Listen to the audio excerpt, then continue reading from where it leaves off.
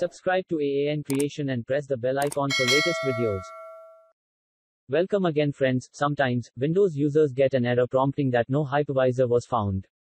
Please enable hypervisor support while opening Windows Sandbox. In this video, you'll learn the steps to fix Windows Sandbox no hypervisor was found. Please enable hypervisor support error in Windows 10.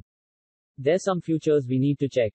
First, if no hypervisor was found or error appears, you need to check if CPU virtualization is enabled. To check CPU virtualization, you need to open the Task Manager first by right-clicking the Start button and choosing Task Manager from the menu.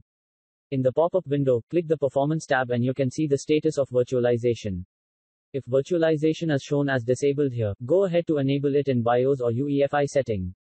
If no hypervisor was found, error still shows up after enabling CPU virtualization, it is wise for you to enable some Windows features.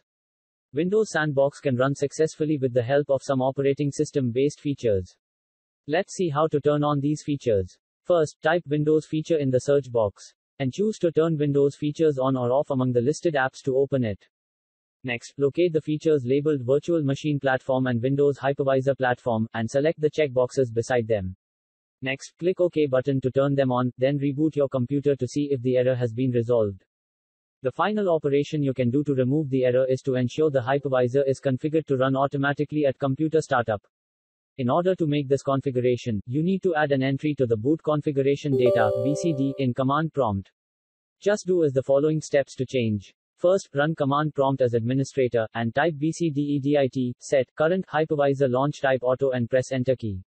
Next, type bcdedit and press enter. Please pay attention to the item hypervisor launch type.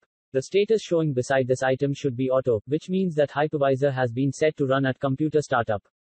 Next, reboot your computer and run the sandbox. Just do according to the instruction above to fix Windows Sandbox no hypervisor was found error by yourself.